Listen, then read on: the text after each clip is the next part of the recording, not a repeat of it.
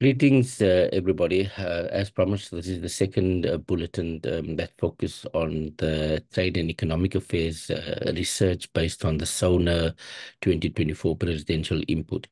So I'm going to quickly do a highlight on some of the issues that the president spoke about, and also some of the issues that we want to cover. The president acknowledged the strides made since apartheid in terms of dealing with economic development. He acknowledged the challenges, global finance crisis, state capture, COVID, and continued struggles with crime, corruption, and also unemployment, job creation. Job creation through economic growth was addressed. The president stressed the government's efforts to attract investment, stabilize the energy, and also unlock our economic potential. He also addressed the energy crisis, outlining plans to address load shedding and also invest in renewable energies like solar and wind power. The president also noted that we have laid a solid foundation for growth and also far-reaching economic reforms, as also dealing with the ambitious drive of infrastructure program, and also that is yielding the results. The president further noted that we will continue to position our economy to grow and compete in a fast-changing world, and also to support small businesses and also give young people economic opportunities, and also to provide social protection for those that cannot work. We will also use the opportunities from the African Continental Free Trade Agreement to increase trade and also expand our industries. So specifically what the president spoke about, the SONA priorities for trade and industry and economic affairs, these are the priorities: the special economic zones, um, Bubuku's by drive investment in the green energy, the supply of electrical vehicle manufacturing in South Africa to grow our own automotive sector, special focus on regions like Mpumalanga to look at creation of new industries, new economic opportunities, and sustainable jobs. Roadmap to stabilize performance in Transnet, as well as dealing with the reform in the logistics sector, auction of the broadband spectrum, resulting in new investment and also lower data cost. Um, as well as dealing with the regulations, reformed the visa system, which makes it easier to attract and retain skills to our economy. The raising of the 1.5 trillion rand, in investment, of which 500 billion has already flowed into our economy, supporting the growth of the mining sector, modernizing our mining rights licensing system, as well as exploring or launching the exploration of our funds and support emerging miners in the sector. In terms of international relations, President has noted South Africa's role on the continent of Africa, peace agreements dealing with Gaza, ICJ, BRICS, after G20, basically South Africa playing an important role in economic diplomacy and also securing economic opportunities for our people. As members of parliament, what are our key oversights? We need to ensure that the special economic zone in the Northern Cape, uh, Buchu by that will attract the green energy, which set up investment facilitation, that money is realized, and ensure that it translates into meaningful economic opportunities and, more importantly, sustainable jobs. Investment support program of the electrical vehicle, and also the black industrials continue growing that project. We have currently black industrials currently employing more than 90,000 people. So these are some of the opportunities and priorities. We need to ensure that we create the jobs that is needed. This is the big issue that we need to focus on. Um, the industrial program is increasing 2% from 2004 to well over 29% to 2024, creating more than 200,000 jobs, and also creating a more sustainable and inclusive economy. More needs to be done, but I think that is useful progress around this. The transition of new energy vehicles, the electrical vehicles, the black industrial program. For small business, I think there is room for improvement. There's access to finance, There's more than 10 billion SMME fund available through the township and rural program. Um, and so we need to ensure that the credit gap we shorten. We need more money for small business, and the economy gap is 350 billion is the anticipated amount for access to finance in the small sector. Access to markets, we're looking at measures taken to address this. Um, Many SMMEs are appealing for assistance to get their products to the markets, sell them and grow their businesses. Energy crisis have been an impact, but there also has been the energy bounce back loan guarantee scheme, which supports rooftop solar over 12 months until this year, 30th of August. Rate tape reduction, that's being planned, as well as some of the other issues. SMME is looking at assisting unemployed youth who don't have the resources to grow, monitoring and participation, renewable energy.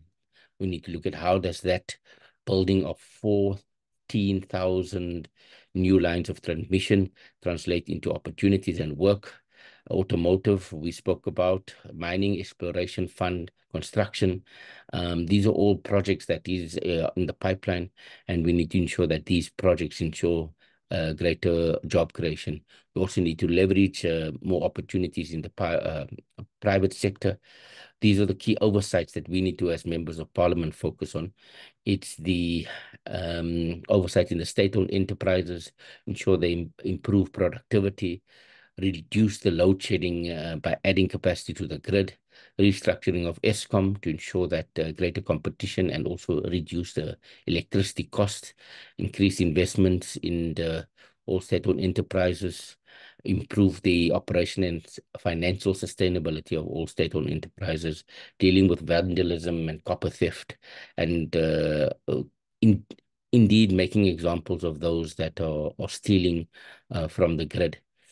Um, I think the priorities for SONA, the president focused on the debt relief package for ESCOM, additional electricity to the grid through his renewable program. The transmission line of 14,000 line has already been spoken to. Logistics, freight logistics, president spoke about, reduce the waiting time for ships in Durban, and also getting the trucks off our roads and also improving our rail and network system, modernizing the license system, as well as key issues. We spoke about the oversight. The priorities for energy and minerals resources are we adding another 2,500 megawatts of renewable energy on the grid. So this will come online as soon as possible. The Northern Cape is getting an economic boost in terms of its special economic zone in Buchelsbaai, which will focus the green energy. And those are some of the key issues.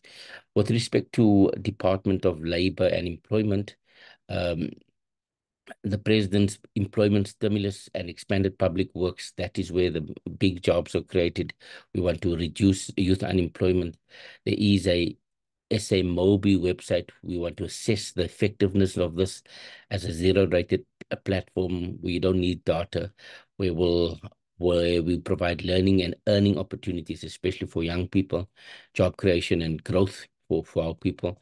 So SONA indicated that there's a special need to focus on the youth between age 15 and 24 to ensure that they're either in education or in employment. We need to ensure that the President Employment Stimulus Project expanded public works, and we've identified 1.7 million work opportunities and livelihoods there. Ensure that we push quite hard to ensure more jobs come on stream. The placement of 1 million school assistants in the 23 schools have been identified. Youth engagement platform, job creation opportunities. So people and our young people must take these opportunities, as well as creating more positions for blacks in the workplace. Significant improvement in the executive management positions so that we can promote inclusivity and redress.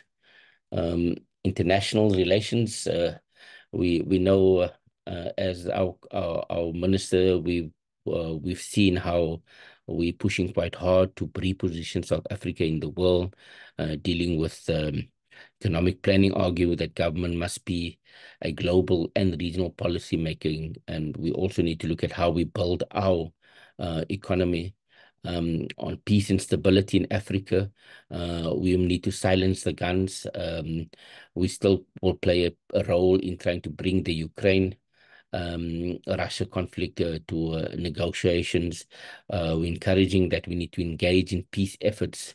For the Palestinian matter, the president argued quite strongly the principle of human rights and the freedom that underpins South Africa, and why it's important for us to take up the issue. We have welcomed the ruling of the International Court of Justice, which says that we must prevent acts of genocide against the Palestinians. We see continued ongoing attacks by the Zionist Israeli occupiers on the Palestine every day.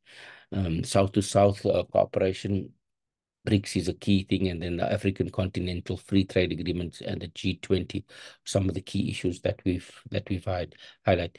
With respect to communications, SA Connect is the national broadband project which wants to ensure universal access for all South Africans, prioritizing our rural, underserviced, and township areas. Phase 1 was connecting government facilities. Phase 2 is connecting internet access. Last year, we looked at 882,000 connections, and almost close to 4 million connected in this year.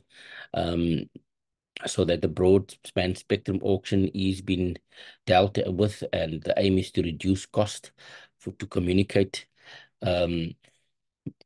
We need to monitor this households, when are they going to be connected, and how to ensure that the price is so or lowered. The data cost is also an issue that needs to be lowered and managed.